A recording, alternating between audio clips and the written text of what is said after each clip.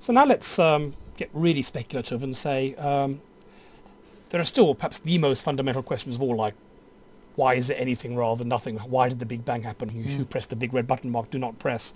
If you look 100 years down the track, which of course is impossible, but let's do it anyway, how would you see experimental particle physics being able to address even more fundamental questions on that sort of time scale? It's an interesting question, actually, and we're facing it now because accelerators require decades to plan and build. And the question is, do we need another one at the moment? It's a fundamental question in particle physics, because you don't just build them speculatively. You need to know how big you need to build it, what energy you need to build it at. Otherwise, you won't get the money, basically, and neither should you, I think, actually, if you have no idea what you're doing.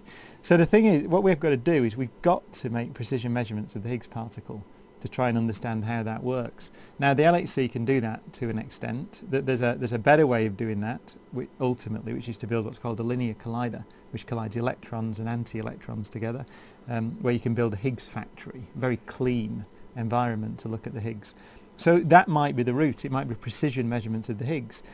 Or, if you get the hint that supersymmetry is there, or indeed detect one of those particles, then you have a whole new particle zoo to explore, and then you design the machine depending on the questions you have to ask. And the reason the LHC was built, by the way, is because at that energy, the Higgs particle either had to exist or the standard model was broken.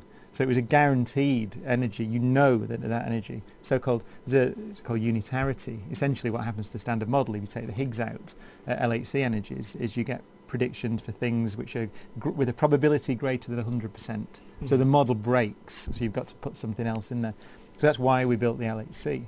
So particle physics is an interesting point, actually. We need to know, is accelerator physics, is building an accelerator the next thing you would do? Is there a goal in mind?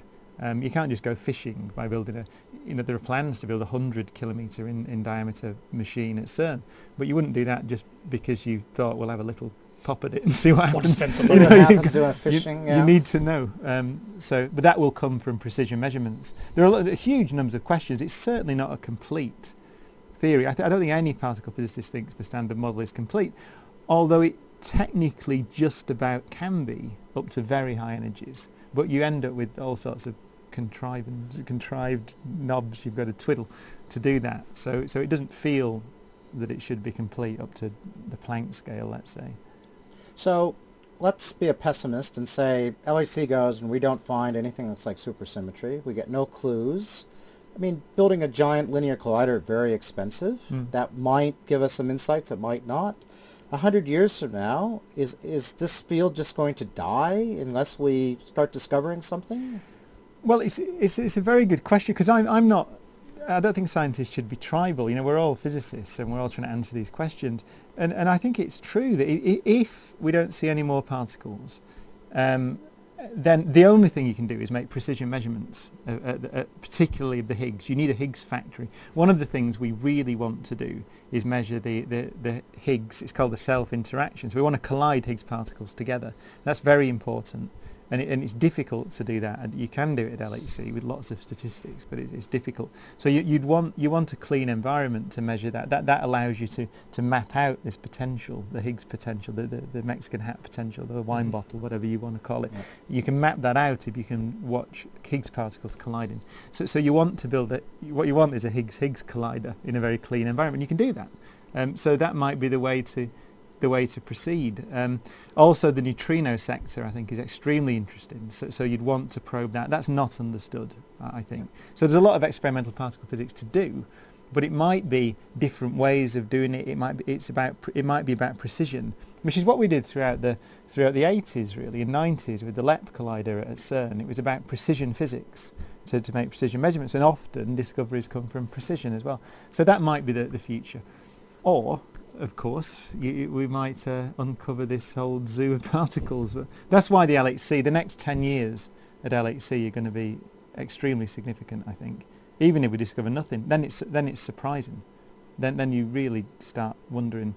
The standard model has no business being as successful as it is. That's the thing. There's no reason why it should be so good. It doesn't. No one thought. I think Frank Wilczek would have said when they built the thing that it'd stand up to 20 or 30 years of precision measurement. It's a triumph in that respect. Well, I have to admit myself, not really looking forward to being surprised by nothing, so let's hope for being surprised by lots of things. But on behalf of Paul and me and our Massively Online Open course here, Cosmology, thank you so much for joining us today. Pleasure.